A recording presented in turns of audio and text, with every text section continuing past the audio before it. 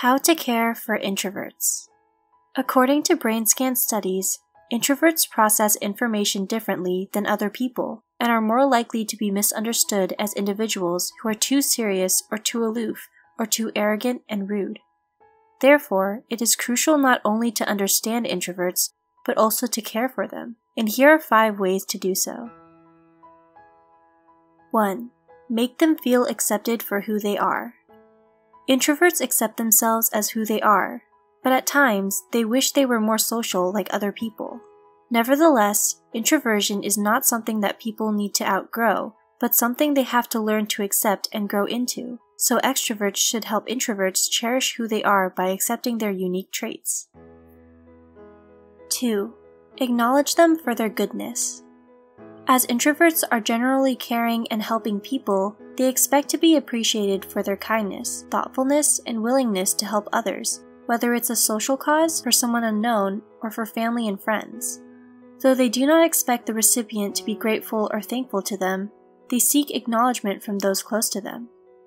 Introverts help others not to get recognition for their good works, but because it gives them a sense of satisfaction. Make them feel good for their good deeds. 3. Do not push an introvert. Sometimes extroverts tend to push introverts to get out in the world. This really doesn't work. An introvert may feel uncomfortable and unsuitable in a social situation, or hesitate to try new experiences and take more risks. Hence, it would not be wise to push an introvert. Until they are ready to challenge themselves or test their limits, they won't want to be pushed or rushed.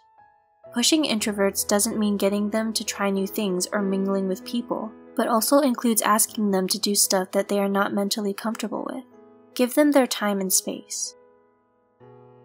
4. Be ready to give back. Introverts are good listeners who are slow to speak but quick to listen, whereas extroverts are good communicators who are quick to speak but slow to listen. But this doesn't mean that introverts don't want to be listened to as well. Even they need people whom they can share their thoughts with as well. As introverts are good listeners, be considerate and give back by listening to them when they need you to. 5. Accommodate introverts' differences. The way introverts and extroverts think, feel, perceive, and make decisions are varied. For instance, extroverts who are full of energy like to expend their energy by actively engaging in social activities, hanging out with friends, and seeking happiness. They can make statements like, "Live in the present," and "Don't worry, be happy."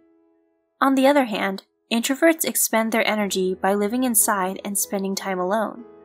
This does not mean they don't enjoy going out, but they tend to do it in the company of their loved ones or close circle of friends. For them, the meaning of seeking happiness may be very different from what extroverts think it means. To introverts, being happy may include helping others, making others happy, or achieving a sense of satisfaction. So what do you think about these tips? If you consider yourself an introvert, do these help you? If you consider yourself an extrovert, do you find yourself doing these for your more introverted friends? Tell us your thoughts in the comments below. If you enjoyed this video, be sure to check out our website and other social media for more content, and don't forget to subscribe. Thanks for watching.